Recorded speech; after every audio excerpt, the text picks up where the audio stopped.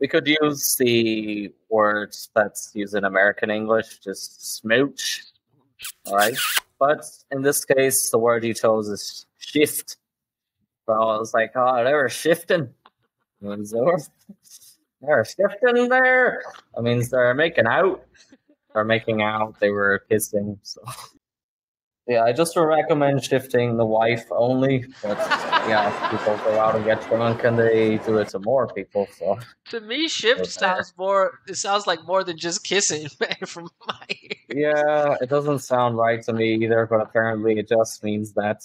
if your partner confronts you, it's like, I promise, all I did was shift her. Nothing else happened. All we did was shift.